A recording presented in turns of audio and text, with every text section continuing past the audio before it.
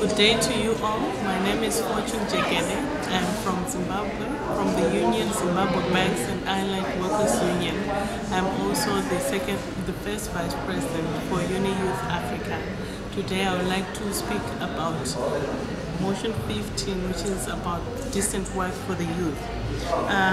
Decent work involves an opportunity for work that delivers a fair income, preserves human dignity, provides security in the workplace and social protection for workers and their families, offers better prospects for personal development and empowers people by giving them the freedom to express their concerns and organize and to participate in decisions that affect them. Achieving decent work for young people is a critical element for progression towards wealthier economies, fairer societies, and stronger democracies.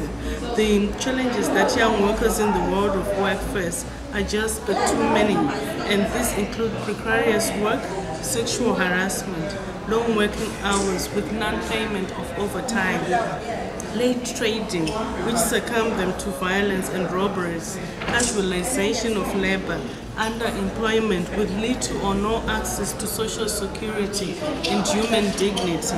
The statistics do speak for themselves, and the high levels of unemployment also make it less easy for the jobs as the jobs that we mostly find ourselves in as young workers are precarious and easily replaceable, and somebody will be just waiting by the door to take your place if you move out.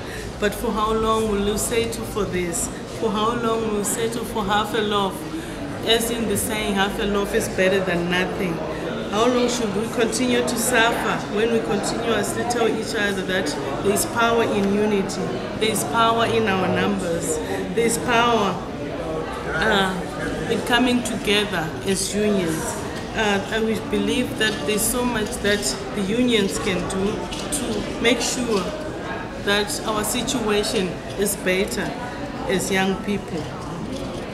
It is said that collective future depends on young people's skills, ideas and ability, whether they get the opportunity to apply and develop in the labor market.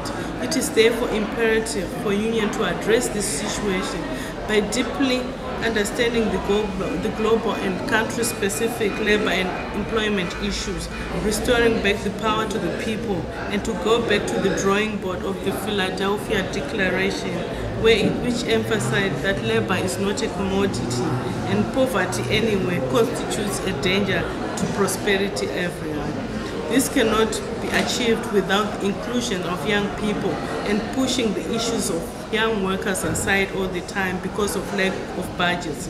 Young workers need to be at the forefront of issues that affects them at the bargaining table in order for us to achieve this goal, because it's nothing for us without us. Thank you.